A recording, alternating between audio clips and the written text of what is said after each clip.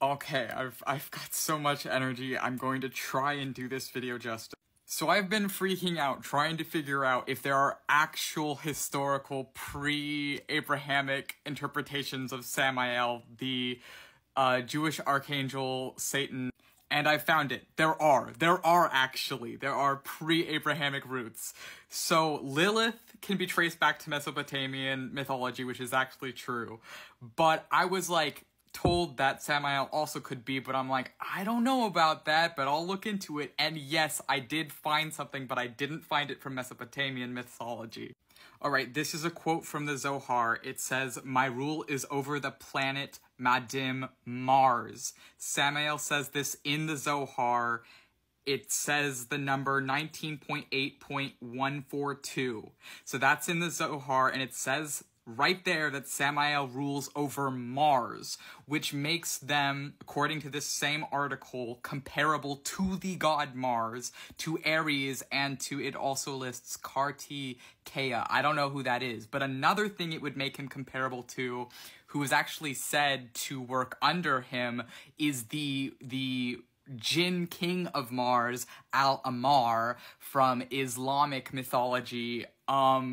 That one is said to be the king of Mars, the red one, the blind one. He shares that title with Samael, and that Jinn king of Mars could also be seen as synonymous or comparable to Samael, because Samael is said to be the ruler of Mars, but also in the Kabbalah, in the Tree of Life, they would be the Sephiroth Geburah, would be for Samael. So going by these definitions that is provided in the Zohar, you could say that a pre-Abrahamic root for Samael then, since he is seen as synonymous with Mars and the ruler of Mars, would be the god Mars, actually. And so I actually looked up when is the oldest mention of Samael versus when is the oldest mention of the god of Mars, or the god Mars.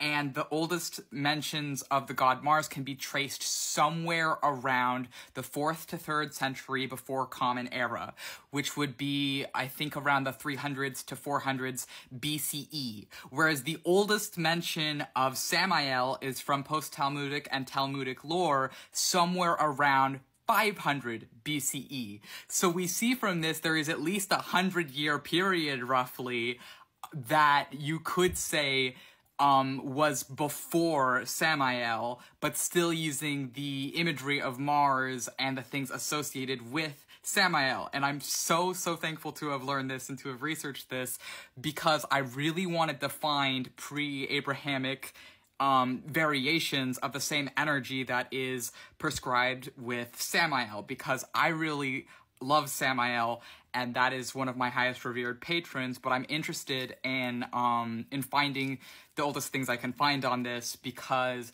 with the ideas of pantheistic Satanism, which I've recently been doing some research into, they say that a lot of these different things can be traced back to pre-Abrahamic sources, but I wasn't so sure if I personally would be able to find a pre-Abrahamic root for Samael, but I think I've found it in this, and I'm very thrilled about this, because it makes sense, him being with Geburah and Mars energy in the planet Mars, that he could be seen as synonymous with Mars in that way, and then looking back further, that would be older than the name Samael.